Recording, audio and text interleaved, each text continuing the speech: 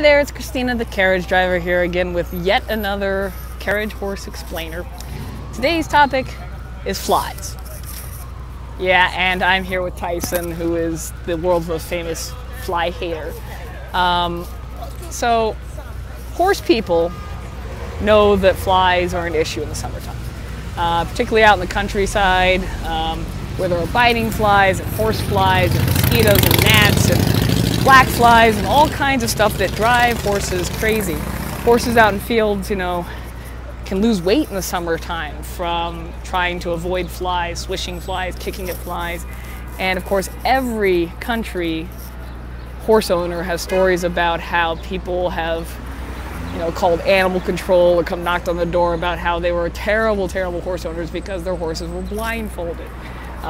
Because people don't know about fly masks to keep flies out of the horse's eyes. They like to land on their eyes and eyelids and stuff like that, which is very annoying to the horse. Now, thankfully, here in New York, we do not have a lot of flies. We're in the city. The worst flies here in New York City are actually up in the park, up by the lake, actually. That's where it's the worst. And I'm recording this today because earlier today, over by Tavern on the Green, me and another driver were stopped over there, and the horse, the other horse, Dante, was shooing flies, as horses do. And the waitress from Tavern on the Green came out and basically accused the other driver. She's like, "There's something wrong with your horse. He's twitching." And I said, "Ma'am, that's just he's shooting flies." And she says, "I don't believe that. I don't believe it's flies." You know, and so clearly, we're dealing with people here in New York City who unfortunately have never even seen horses in the country where they claim to think that horses belong. So we're going to talk a little about how horses deal with flies and what we do to help the horses cope with flies. This is Tyson over here, the spokes horse, taking a nap here in the sun. There aren't too many flies right now, plus he's gotten sprayed down with a good quality fly spray to help repel the flies off of him. Oh no, I'm scratching his chin, now he's going out of frame. Anyway, Tyson used to live on Mackinac Island, and he didn't stay there for very long because he hates flies more than the average horse.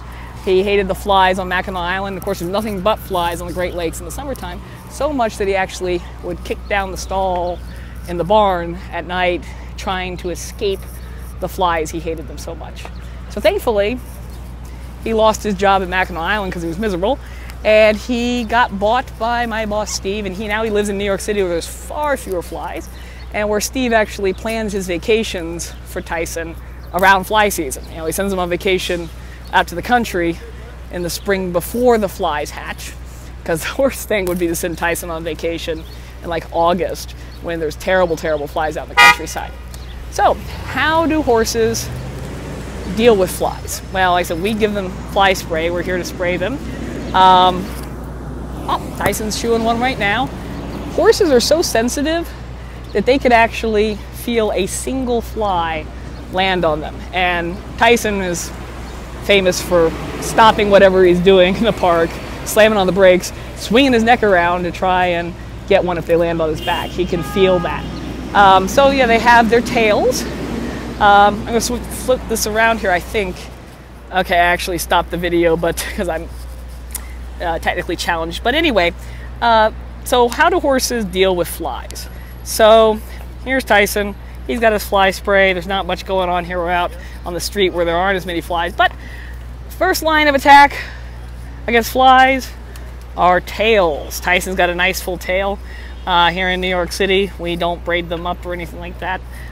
So Tyson has full capability to swish flies if he chooses with his tail, which he does. Just have to make sure he doesn't put his tail over the lines when he does. He can kick at the flies, which is another one of Tyson's favorite techniques for getting them off his tummy. He can bring that hind foot up there, kick them off his tummy, or they bring their front feet up and shoo them off their chest or whatever with their front feet. And of course, that also gets any flies off their legs. Now, a lot of the animal rights people here in New York see the horse doing that, shooing flies. Well, right now they see him resting and I think his leg's broken, but he's just chilling.